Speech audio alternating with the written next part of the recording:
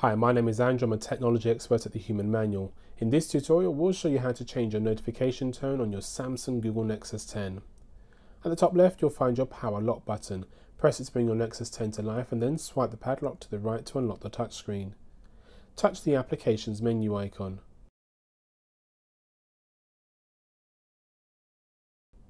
Touch Settings. Touch Sound. You will see a range of options. You can adjust the volume, decide whether you would like sounds for touching the screen, screen lock, or if you would like your Nexus 10 to vibrate on touch. Touch Default Notification.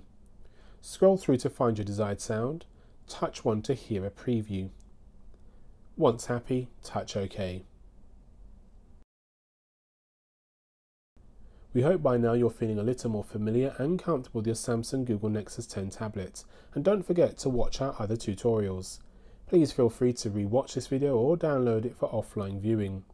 Please rate and provide any feedback about our video below, or just email us at hello@thehumanmanualonline.com. My name is Andrew and I'm your Human Manual to your Samsung Google Nexus 10 tablet. Thanks for watching and bye for now.